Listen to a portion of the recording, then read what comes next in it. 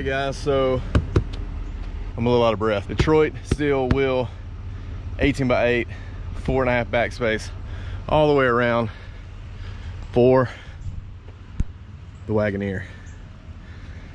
So we're gonna be running a 265, 65 Goodyear Wrangler Trail Runner AT, same tires that are on the new HD. So we're gonna run those 18x8 Detroit Steelies with the caps.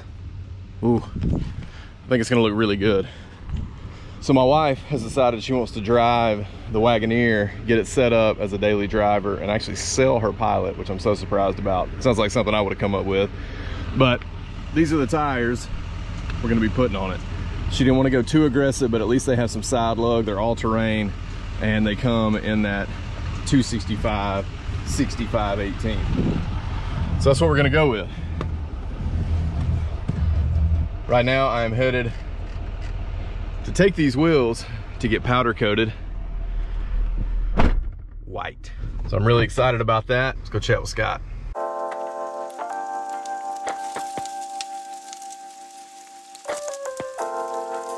So we got the wheels dropped off, the custom coaters. What's up, Scott? How's it going, Robbie? You doing all right, man? Good. Good.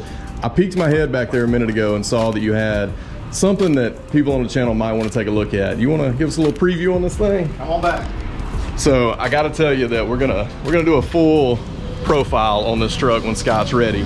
But since he's got it back here, I figured we'd show you a little bit about this truck. So if you think back to the little club meet we had earlier this year, I actually filmed a little bit about this truck, or filmed a little bit of this truck. But man, Scott's got it shining up in here. You been waxing on this thing? Alex Walker asked me the same question. It looks awesome, man. Tell us a little bit about what it is. All right, 68, short wheelbase, obviously. Original paint. It's been dropped with a CPP kit. It's been retrofitted with a 5.3 4L60. Yeah. And it's got a Procharged on it. Oh, can you pop the hood? Let's check that out. It's kind of loud in here because they're definitely working, and this is like right in the middle of the day, so. But oh yeah. So it's got the P1SC Procharged on it, all black. What looks like a Gen 4 5.3, so 2000, 2008. It's a Gen 3 block, and it's got Gen 4 accessories on it. Oh, okay. Yeah. All right, sweet. I bet this thing will roll on it. It gets on down the road. It'll go as fast as you want to go in a 68 C10. Yes. I love that. Well, this is a pretty cool little situation you got going here. So that is actually from a early Ford Bronco.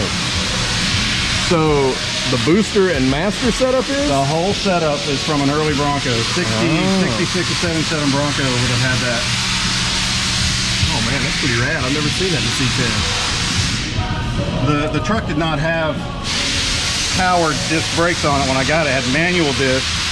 I didn't like it. Yeah, it's hard to stop, especially when you're going that fast. Yeah, I just came up with a solution to have a booster and it not interfere with the Procharged. So I actually had a Bronco back years ago, and I knew that existed, and that's what I ended up with. No kidding.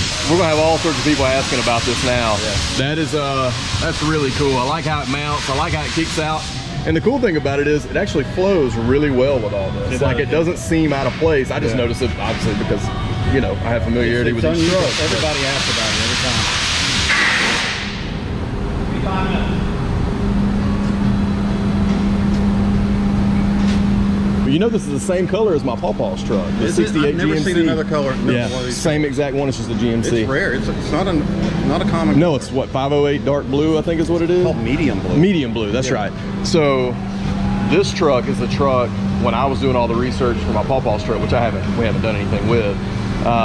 This is the exact truck that I was finding online. Yeah. Procharged. I think at one time maybe it even had a different set of wheels and tires, or maybe not. Maybe it was still had the Steelies and all that on it. They were green at one time. The Steelies were? Yeah. No kidding. They were green. He had the tires turned around white walls out. Okay. But there are pictures. I think there are pictures of this truck sitting on a paved road with a bunch of corn in the background. Okay. And I remember it having a 5.3 Procharged and all that, and that's just what really got my attention. But that's when the Iowa guys Yes. Yeah. That would make sense. But that's where it was put together. This truck, my pawpaw's truck, and I've seen maybe 1 or 2 others that are this color from 67, 68, and that's really about it. I mean, it's a unique truck for sure. But Scott's gonna fire this thing up for us, so let's check this out. You can tell he's got the exhaust pipe just dropped out right there.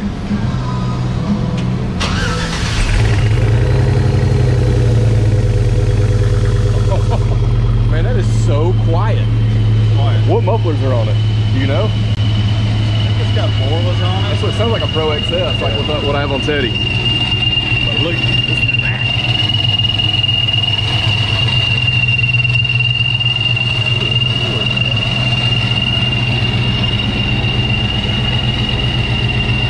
Yeah, I love how quiet it is. So you got all that whistle up front. So basically, it's just a stock 5.3. It's all stock with a Procharged. God, man, that is so cool. I love it, man. Thanks for showing it to us. Yeah, like I said, we're gonna do a full profile where we go ride and drive and do all the fun stuff. Yeah, I love it. But I can't pass up an opportunity to get a little bit of footage of it while I'm here. So this thing's awesome. And thanks for always being willing to powder coat our stuff, man. Yeah, man, of course. I mean, I know it's what you do, but you know, it's very convenient that I can just roll across town and drop my stuff off. Yeah. So I appreciate that. So if you guys are looking for any sort of powder coating needs in the metro Atlanta area, you definitely got to check out Custom Coaters ATL. Scott knows exactly what he's doing. He's doing a bunch of work for projects we got going at the shop, and this is for our Wagoneer project. So he's gonna powder coat the wheels up, show that to you as soon as we get them done. All right, so we got them dropped off at Custom Coaters. Scott's gonna get the wheels all powder coated up, and we're gonna get them on the Wagoneer. So I'm pretty pumped about that.